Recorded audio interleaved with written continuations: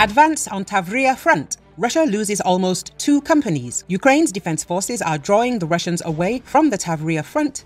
The invaders' losses in killed and wounded amount to almost 2 companies. Oleksandr Tarnavsky, commander of the Tavriia Operational and Strategic Group of Forces, wrote it on Telegram. The combat work of the defense forces on the Tavriia front continues. Our soldiers are systematically driving the enemy out of their positions.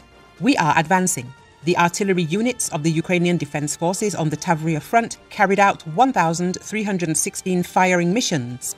The enemy's losses in the killed and wounded amounted to almost 2 companies. A total of 24 units of enemy military equipment have been destroyed. In particular, a tank, 16 armored vehicles, 2 MSTA-B 2A65 howitzers, a 2S1 Vozdika howitzer, a Gyatsint-B gun, a 2S4 Tulpan mortar and vehicles, he added. Tarnavsky also noted that the defenders have destroyed 3 Russian ammunition storage points. At present, Ukraine's defense forces are driving the Russians out on the Tavriia front and are consolidating their new positions. We keep moving forward, Tarnavsky summed up.